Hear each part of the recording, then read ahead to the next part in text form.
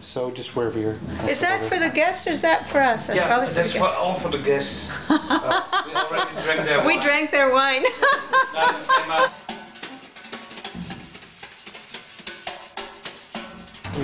Nee, je tas is in mijn kamer. Ik heb het opgeborgen. Zodat, ik heb het voor de... Ik kom eraan. Nee, dat moet ik niet aan. Ja.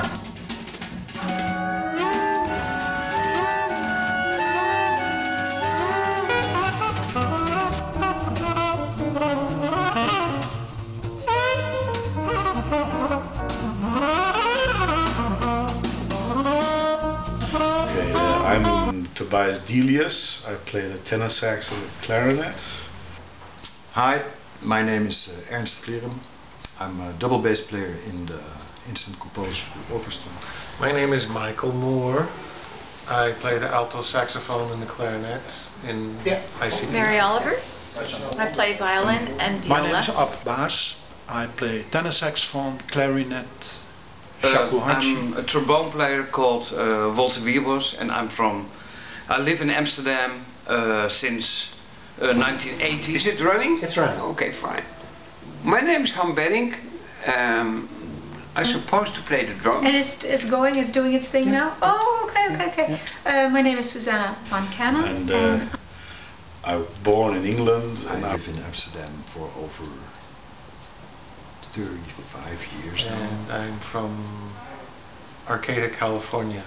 And I'm originally from San Diego, California, but I live in Amsterdam. I was born in 1942 in Zaandam, and that's in the Netherlands.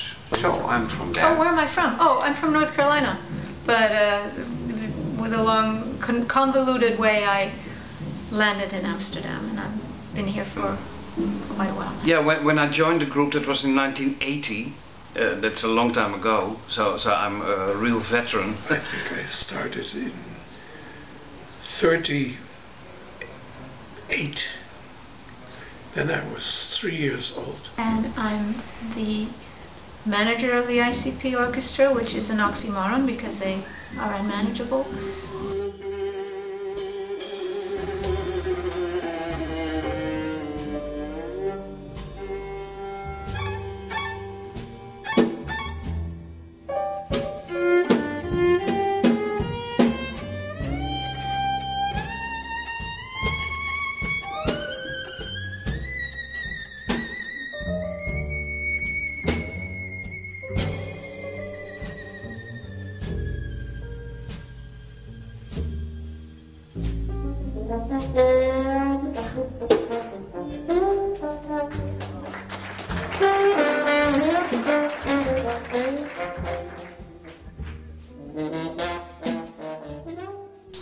I subbed for various people in the band, and then at a certain point Misha asked me to become like a regular member. Yeah, so like now we're in the... We started today rehearsing with the Instant Composer Pool, and so that kind of evokes the Instant Composer Pool feelings here. I joined ICP in 1982, and one of the first things we did was go to Japan.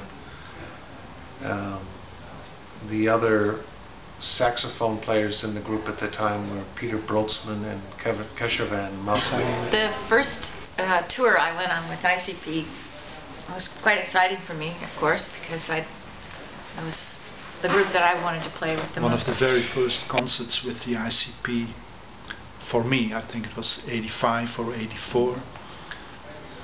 We had a concert somewhere in Holland, a small village. So, and I never forget, like, one of the first concerts we had. That story is about the two fat ladies walking in a lane in England. What I find very refreshing at the moment is that there's a very lively scene of young musicians who are putting on their own stuff and trying things out, and also mixing up with the older. I had to go by train from Groningen, which is like in the north of the Netherlands, to Amsterdam, and then I should meet Misha at his house, and Misha was one of the drivers of one of the cars, because there were 10 members in the group, and there were some cars going to Tilburg. So It was a tour set up by Toshinori Kondo, and he spent about a year organizing this tour. It was very well done, and we had a great time. And they hear a voice like, "Help me, help Anyway, me." we're on stage in,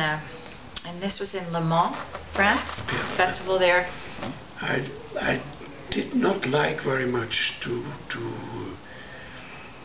get lessons. We had a concert somewhere in Holland, a small village. I was scheduled being in Misha's car with, I remember, Larry Fishkind and Kessie van Maslak. So the three of us, we gathered there at his house, at the steps of his house, and I was first and I rang the bell, no answer. I thought, oh yeah, maybe Misha's out, or yeah, he will be back in a couple of minutes. We do a workshop with Han on a conservatory in the east of Holland. Looking forward to that, and it's always a challenge because it's about, well, explaining what is going on in, for example, instant composer school. I realized a lot of things about Misha real quick.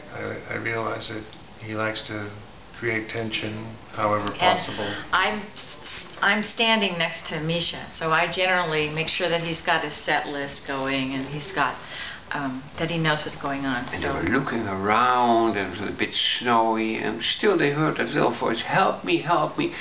And finally they found under a fir tree, they found a tiny little green frog. We played Reflections.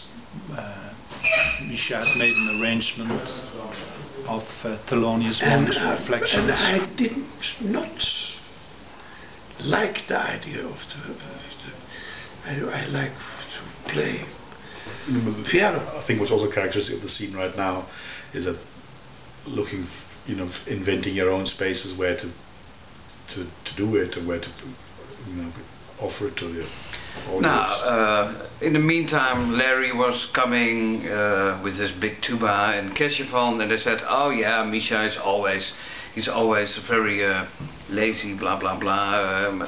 Let's ring the bell again." Brrrt, we ring the bell. Thinking Nothing. about that, how can you make things clear about music that we don't like to talk about in the first place because we prefer to just do it. He likes to put people together that don't necessarily like each other, for instance. we were going to play a piece of his called Waar Bleef Je? And he asked me to play a solo. I played a solo following the chord structure. And afterwards he comes to me and says, listen, you don't have to play it that way. But it was a kind of weird, we had this appointment at his house and there was no Misha. One of my first gigs, so I thought, what is this? I could not have the lessons anymore after the year 40. And the frog said, "Help me, I'm bewitched." There's obviously not enough established places for this music to be heard, so one just has to invent something. Yeah. I learned a certain aesthetic, and it's kind of a rigorous aesthetic, although at the same time anything can happen. So I get my music ready and set it up, and then I goes, "Hey Misha, waar bleef je?" And he says, "Art Blakey?" And I didn't understand what he was saying. He said, "No, you don't have to play it that way. You can open it up," and that was a very important moment, because I started realizing that it's very important to tell your own story, whatever the situation No, and we is. thought, what can we do? Wait, just wait. No, and then 15 minutes later we thought, he should be back now. I was already waiting an hour, something like that, outside. No Misha. So we tried to ring the bell again, and then the door opened. So it's actually interesting to because we still play as a group, then to test this material, what is still what is really like, well, but this is a bit outdated, or it's not outdated, or the ideas or the approach of the music. And after the war, I still didn't want to play pieces from other composers. If you kiss me on my mouth, it will be all over, and I will be a drummer, and I can play concerts all over the world for you, and I can make you rich. Any style you want. Interesting is a word, of course. Interesting can also mean that it's not really happening. It's still interesting. So it's very, very open and very free. It's not, what we do here is not dogmatic. Misha, he was in his house. He said, yeah, oh yeah, sorry, yeah, I just woke up. And it was like 5 o'clock in the afternoon. At that time I didn't realize that his day and night rhythm was completely swapped. Like, you know, he lived from 4 or 5 in the afternoon till the next day in the early mornings. I was only interested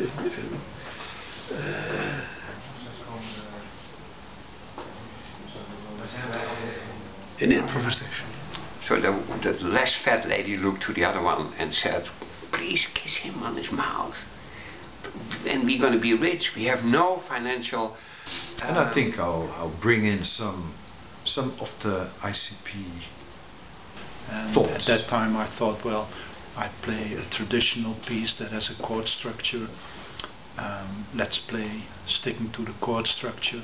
And when I played an open piece, I would play differently. Well, there are things that are good and there are things that are bad. So, in a sense, it completely ruined me for a lot of other musical situations. It's the standing joke. So when we play Waar Bleef Je, we say Art Blakey, and then he'll say Waar Bleef Je. Piano was my first thing to be interested in. It keeps going on and on with him. He likes to play that game. And we're going to be rich. We have no financial problems anymore in this time. Going to be fine. And we have a guy with us, a drummer. ICP stuff.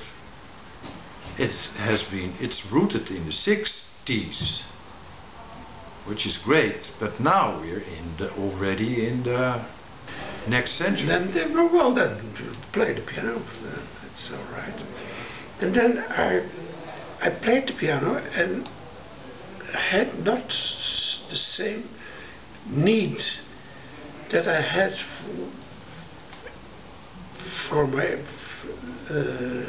improvisations in 42 and 3. So fine, and then Misha said he invited us in his house, like, yeah, come in, I'll make some breakfast for me. So, and he had to shower and everything, but it was like late already. I thought like, shit, we have to go to the gig in Tilburg, which was at that time like a 2-hour drive.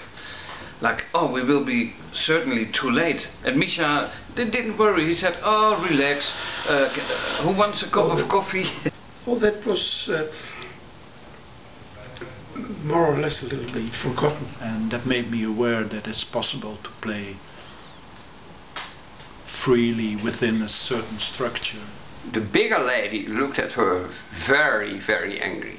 And she said, you are dumb, aren't you? The founders, Misha and Han, because they are in the 60s, they had their thing, I suppose. I'm listening to old stuff, what they did in the Misha Mengelberg quartet with the late Piet Noordijk as an alto player. Man, that's incredible.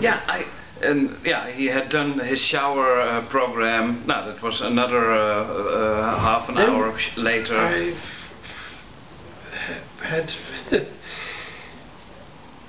only interest in playing jazz music. But it is like also a very traditional 50s style quartet. Very inspiring, very good playing of Misha, very sharp, very fresh. And we were ideas. thinking like, shit, what's happening? And then he said, yeah, I'm gonna make some breakfast for myself.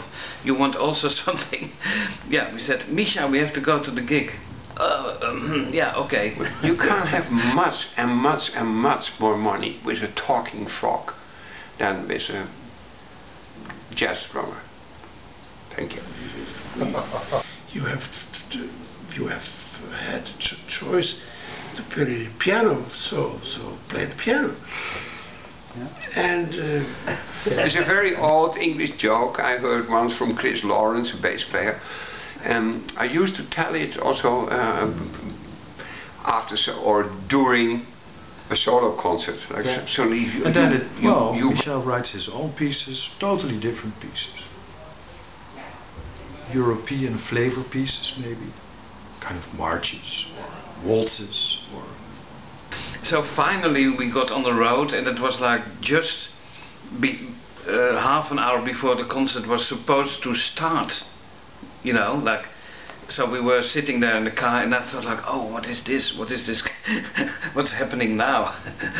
And that helped me a lot, and I was able to develop my own voice by this little meeting with and Misha. suddenly on the highway I thought like, yeah, now it's about time that we start. So Misha was counting off 1, 2, 3, 4. Okay, start. Of course we were not there. So I didn't play Bach or Mozart or whatever. So you work to people, you wipe them up, and these things. By the way, do you know this joke? And so it's sort of it works like a counterpoint for me, and that's what I really we arrived want. in Tilburg much too late. I think 1 or even 2 hours later than scheduled, and the room was packed. I played Mengelberg plays the piano. And I remember Han was like with a purple head and completely very stressed up, like, because Misha was again very too late. To summarize, I'm having a great time. There were also like Kesjevan and Sean Bergen was in the band. They were literally fighting on stage, like kicking each other, and the audience thought it was like a part of the band. That's more or less what I still do, playing the piano. So, for example, when I lay on the floor or sit on the floor and try it, you change the acoustics. People are not looking. And the rest was of course there, drinking, and the audience was there, and they loved it. And it was like such a heavy concert. You change the acoustics. People are not looking to a guy with a red hat behind the drum kit. So that was my first experience with ICP in the 80s when I joined the band, and I thought like, wow, what is this? That's pretty wild. But and since then, of course, I know the perspective, everything is in there. But you know, I was just a young kid from the province. I didn't know shit, so I was immediately in the heart of everything.